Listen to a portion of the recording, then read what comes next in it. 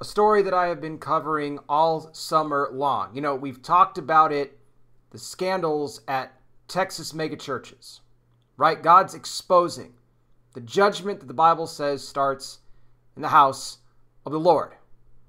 Well, there are still pieces being moved. God is not done, okay? And, you know, I've talked about Cross Timbers Church, how this whole deal with their former senior pastor, Josiah Anthony, happened, the lack of transparency, you know, talked about executive pastor Byron Copeland coming in as the new interim pastor. Then that changed because of another scandal involving him and Gateway Church. I mean, there's just so much. And now, news has come out that more pastors are resigning from Cross Timbers. I mean, it's just, honestly, this is just happening every day. It's hard to keep up with it all. But yeah, founding pastors at Cross Timbers now, they are apparently gone as well. What is the story? What did, the elders have to say about this? We're going to dive in and we're going to get into all of it here in just a second. But before we do, I want to welcome all of you to Not By Sight News. Yes, a blind Christian guy here reporting to you, reminding you as always that we walk by faith, not by sight. For someone like me, that's kind of my only option. Speaking of that, those interested, you want to know my story of how I went blind and how I operate and do everything that I do without being able to see, I made a video that explains it all. You'll find a link to that in the description section of all my videos. And also, as you guys know, I have been sharing with you and keeping you updated on my wife's health. Of course, she suffered a stroke a couple of weeks ago that I've been telling you about. She's still currently in the hospital right now. Of course, as I said, we were in the hospital for a week, only home for 3 days. And then she had an allergic reaction to her antibiotics, and now she's back in the hospital again. I do have an update on her health, but before I get to that, I want to again remind all of you, if God puts it on your heart to do so, we can really use your help with generous donations at this time for our medical bills that are continuing to pile up. My wife is going to be out of work for, originally it was 6 weeks. It may be longer now, because things got delayed after the allergic reaction that she had to her medication. She's not getting any short-term disability, no paychecks are coming in from her. It's solely on me right now, but also with you guys helping to support us, to keep us propped up during this time as we continue to, get her health taken care of. You can donate multiple ways now. And as I said the other day in my video, we now have a GoFundMe that has been set up to help us with our expenses. If you are interested in helping us through donations to our GoFundMe, I have the link to that in the description of this video. It will be in the description section of all videos going forward as well. If you missed the video that I did the other day, the link is in there as well. But again, you can go to our GoFundMe where you can make a donation there. Also, you can continue to hit the super thanks button on the YT video, or you can become monthly contributors by joining the Patreon for as little as $5 a month at patreon.com/notbysightnews. That link is in the description. And I got to say a big thank you to all of you who have contributed. I mean, we saw the numbers with our GoFundMe continue to go up after I put the link out. You guys are great. We can't thank you enough for your generous donations. Just your nice words, your comments. My wife and I usually read them together in the hospital at night when I go back to see her, and I stay the night there. As I tell people, I'm there pretty much all the time except for a few hours in the afternoon where I come home. I try to do one video for you guys a day if everything is good. Take a nap, a shower, and then I'm right back to the hospital. So until I can get my wife back home again, this is probably going to be the way that it is for a little bit until we can get back home. So thank you all again. Let me give you guys a quick update on my wife's condition, everything going on. Then we're going to get to the Cross Timbers stuff. So last I updated you, you missed the last update. I talked about the horrible allergic reaction that she had to her antibiotics. And then, how we've had to, pull their antibiotics off because we have to monitor her to make sure she doesn't have any more reactions, all of that. I called her last night after I took a nap. Wish I could have slept longer. I'm very sleep deprived. I haven't slept much in the last 2 weeks, and I continue to drop weight like, crazy. Because because I'm not eating a whole lot either. I'm eating enough to sustain me and keep me going, but nowhere near what I would be doing regularly. So she had a good day. Yesterday, still had some swelling, but finally things were starting to go in the right direction. And then late in the afternoon, I wasn't there. She told me this when I called her. She started getting a little bit of a breakout again, like just redness, like on her chest and on her arms. And we're like, well, what the heck is going on? The antibiotics had been out of her system since Tuesday at this point. So they upped her dose of prednisone a little bit, and thankfully it started to fade away. Then, and it was still there a little bit today, but not as much. She had like a little bit of a sore sort of thing on the inside of her mouth. We showed the infectious disease doctor that. He wasn't really too concerned with that. Overall, she still looked a lot better than she did the previous days. It probably felt the best that she has felt in a while too. Less itchy, but still a little bit itchy from the reaction. So we spoke to the infectious disease doctor. He came in today. He's the one that's really kind of overseeing this all now because, it's her endocarditis. It's the vegetation on her heart valve, which they believe a piece of that broke off, which caused the stroke to happen 2 weeks ago. So the antibiotics were started as therapeutics for 6 weeks to clear that vegetation up. I wasn't sure. We weren't sure if he was going to. I thought he was going to wait. To be honest with you, I kind of wish he would. Wait at least another day to make sure there's no more breakouts from the last set of antibiotics. But this new family of antibiotics, he wanted to get her started on it today. So they're going to monitor that then for 24 hours, make sure she doesn't have any reactions. And if all is good, they'll start a second antibiotic because they still need a 2-dose regimen here to go after this vegetation. So what I need from you guys, your prayers need to be that she does not have any reactions to these new antibiotics. They're a lot less potent than the other ones that she was on. So the infectious disease doctor is hoping for much better results this time around. So when you guys are praying, pray that. And this is why I give you these updates, so you guys know specifically what to pray for. But pray for there to be no allergic reactions to these new set of antibiotics at all. And then when I come on with my next video after this, the next day, then I'll be able to give you an update on the first antibiotic and believing by faith that I will have good news to share with you. And again, if all goes well, their plan would be to potentially, we don't know for sure, but discharge her either Sunday or Monday.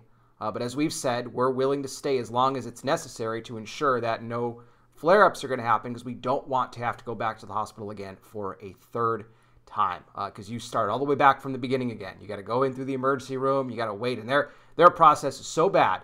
And I shared it in previous updates of what we've gone through. It is literal hell. Not good. You don't just get to go back to your old room and skip all the other parts. It's unfortunate. I've joked at this point. It's like, I joked about forwarding our mail over to the hospital. It's crazy. So again, so continue to pray for her, guys, for that. No reactions. Pray for me as well. Pray for the strength, God, to give me strength. When I'm there, at night, I try to get 2-3 hours of sleep in the recliner chair that I'm in, which is so uncomfortable. And then come morning, I'm on the phone. I'm calling doctors. I'm updating family members, doing text messages. All these things. I got to listen to these doctors. My memory retention is a lot higher than it used to be after I lost my vision because, I have to compensate for a loss of one sense, and then it picks up in other areas. So I'm able to kind of, listen and really pack things into my brain as far as what's going on, remembering certain details about her blood thinners and everything else she's on. So again, pray for my strength, for God to sustain me through this battle as we are still currently in it. So that's the update for now. There may be a few things I left out, but that's pretty much all of it right now. So again, thank you for all your prayers and your generous donations as well. I hope you will continue to keep those coming for us. Let's talk about Cross Timbers Church because, wow, just when I think that this situation is done, it's not. Brief review. Josiah Anthony, former lead pastor of Cross Timbers, Argyle, Texas. They attract about 5,000 members a week. On July 28th, he resigned after what elders said were inappropriate and hurtful actions. Real transparent, right? No, not. Extremely vague. After backlash, this forced them to come out several days later and say, in fact, what it was. and that was that Josiah Anthony was having inappropriate communication with women. Now, originally they said that this was, due to his mental illness and things like that, but that whatever it was did not involve little ones at all, but that none of the interactions he had with the women, it was like overly familiar is what they use all these weird phrases, but that it didn't cross any lines. Until then, we got another announcement that in fact, the elders were made aware of text messages sent by Josiah Anthony to women in the church that did, in fact, cross the line. Now, had they been transparent from the beginning, there wouldn't have been all the backlash and people wouldn't have been talking, but this is how these churches do. They try to protect themselves. They try to, minimize as much damage as possible, prevent people from leaving, because if they leave, they're not going to be giving money anymore, they're not going to be tithing, and then the church is going to be in some major trouble. So they always care about themselves more than they do actual victims, and just being upfront and honest with people. I'll never understand this about these churches, but I always say mega churches equal mega problems. Look, get yourself in a home church, to be honest, because you got to go back to the book of Acts and look at how it was done then. And I think, to be honest with you, that's the model going forward. Small churches are okay too, less problems. Not that you can't have them, but in big mega churches like this, it's just going to happen. And God continues to expose it. Now, let me also mention this because also in the original statement, they said that Byron Copeland, their executive pastor, was going to be taking over as interim pastor for Josiah Anthony. Backlash hit after that too, because I covered this. Gateway Church. Byron Copeland was with Gateway Church. Good friends with Robert Morris for more than 2 decades. He was with Gateway Church from 2000 all the way to 2023. And then he comes to Cross Timbers in 2023, gets on board as an executive pastor. However, as I reported weeks ago, Byron Copeland was named in another lawsuit involving Gateway Church and a former Gateway employee by the name of Rachel Childress.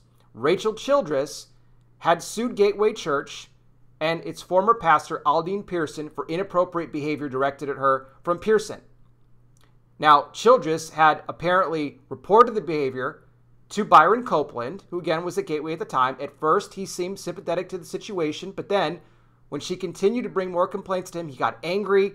He said that this was all her fault and that her job was even threatened because she dared to cross a pastor at Gateway.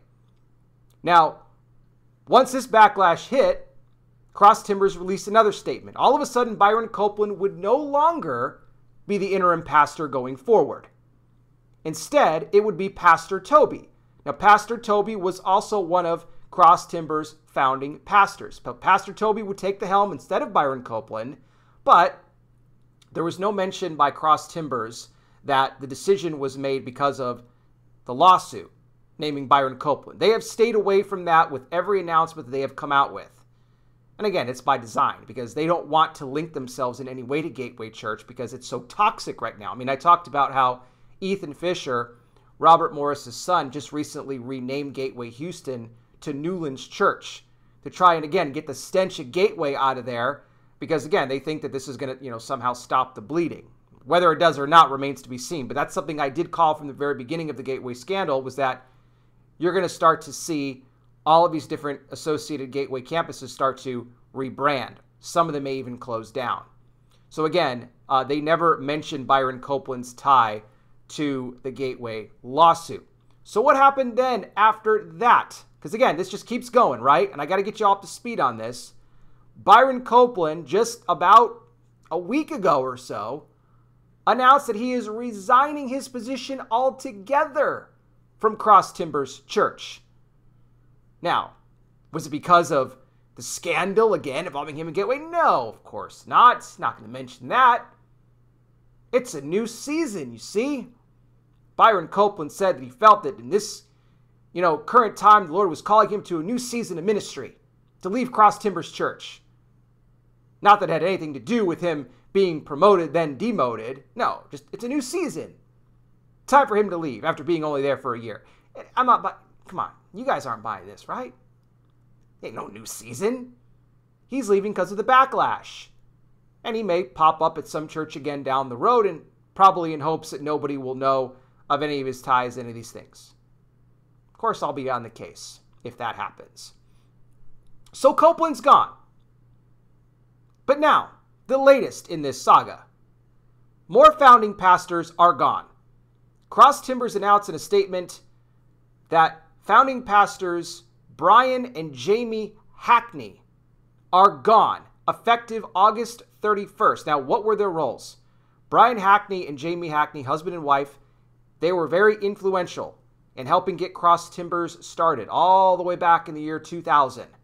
Brian Hackney served as a worship pastor as well as a campus pastor before eventually heading up the church's counseling ministry called The Healing Place. Jamie Hackney, self-described marriage expert and counselor in her own right, who also helped Brian out with the Healing Place counseling ministry. The reason for leaving? Well, they have felt now for many, many months that God was also calling them in a new direction. It's always so interesting to me that when these scandals happen, all of a sudden God's calling them all to a new direction, right? It's just always interesting to me that that's always the language that's being used. They can't just come out and say, this is a sinking ship, we're getting out. Now, I'm not saying that Brian Hackney and Jamie Hackney, did anything inappropriately. They may just be wanting to get the heck out of there just because, look, the thing is falling apart. And maybe the way that it's been led, they don't want nothing to do with it anymore. Again, I'm not saying that they're involved in any sort of scandal themselves, but, with these resignations that are continuing to just pile and stack up like day by day, I mean, look, there's something going on here, right? But what I have a problem with, look, if they want to resign, let them resign. But what I have a problem with is when you're not being transparent about the real reason why you're leaving. I just don't buy this. This timing and the fact that, Josiah Anthony, gone. Byron Copeland, gone. Right? Now, the Hackneys, gone. I mean, why can't anybody just come out and say it? And just be honest. Byron Copeland can say, you know what? I was a part of this lawsuit with Gateway. I messed up. I dropped the ball with a former employee who brought a complaint to me. I mishandled it. And I need to take responsibility and own up to it. Because of that, I don't feel that I'm currently at this time qualified for ministry, so I'm going to take a step back. See, why can't they do that? Why can't they do that? The pride, the arrogance of these pastors is just unreal to me. It's more about protecting their image, and they give you the new season speech, that God is calling me into a new season. Or for the Hackneys, we felt for many months now that God was calling us into a new direction. New direction. Yeah, the direction that points you as far away from the stench of the Cross Timber scandal as possible, right? I guess that's the new direction.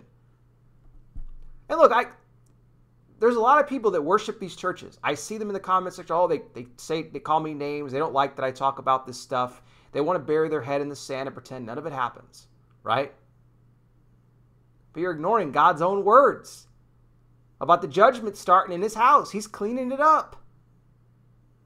I mean, why can't that be a good thing? That he's removing people that shouldn't be there. And hopefully putting people in their place that will do the right things, that will be transparent, that won't be caught up in scandals, that actually have a desire to really teach the word of God and not, worry about celebrity status, fame, all that stuff. This is why I talk about the home church model so much, because that's not what it's about. And I think as we continue to progress in these last days, that you're going to see even more of these mega churches coming down, because God's done. He's fed up with it. Whether they're getting arrested or whether they're resigning, whatever the case, things are being shaken, let's just say. But that's the update. If you guys want to read up more on this, you can go check out the article. It's available over at Church Leaders. You can go to their website and read some more about it. I want to get your thoughts. You can leave them down below in the comments section. What do you think about the latest set of resignations from Cross Timbers, that being pastors Brian and Jamie Hackney? I always say everyone calls himself a pastor these days, right? The creative worship pastor, the imaging pastor, the facilities maintenance pastor. Everybody has a title of pastor. And as I always say, to remind you guys with this before I wrap up, the Bible clearly says that you will know people by their fruits, not by their titles. People look at a title and they think they can automatically believe it because, oh, it's a pastor, so I can trust them. No, you can't. No, you can't. The Bible don't say nothing. Nothing. I'm gonna say, can I say nothing? Sorry, I'm sleep deprived. I'm kind of, just going off here. But I still got it. It doesn't say you'll know people by their title. You'll know them by their fruits. And you have to be able to ask the Holy Spirit for discernment in these days because there's a lot of deception. A lot of deception going on right now. So, just something to remember. But again, your comments are welcome down below. Also, again, your donations, guys, if you were able to help out, if you're blessed by this ministry in general that I do, and that's enough for you guys to want to leave a donation, whether it's to our GoFundMe. Again, the link is in the description, or you can do it through the Patreon, through the Super Thanks on YT. It's all appreciated. However you can help us out in this time. Again, your generosity has just been overwhelming to us. We cannot thank you all enough for what you have already done and will continue to do for us going forward. But what I want to do right now, something I do on all these videos, let's end this video on hope. It's part of my ministry outreach. It's an altar call. I've been doing this on my videos since 2016, no matter what it is that I'm discussing in the church, exposing the corruption of the wolves that occupy its pulpits. We always want to give people that opportunity to receive Christ as Savior. That being said, anybody watching now, if you are somebody who has not yet received Jesus as Lord and Savior, you would like to do so, I want to lead you in a prayer to do that right now. This is a prayer you could do in your own words, but I will give you the steps you need to bring it before the Lord today.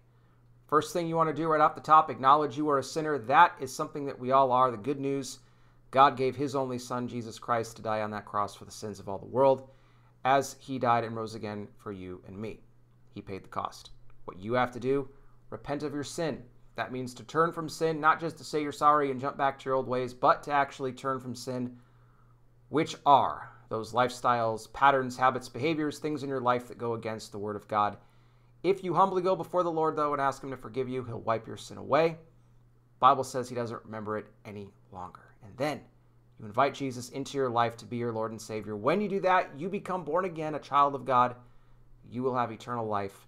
Trust me when I tell you there is no greater decision you will ever make than the one you do to give your life to Christ. And I pray you make that decision today. Again, more info down below.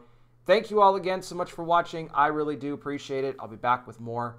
You guys take care. Please be safe out there. God bless each and every single one of you. And I'll talk with you soon.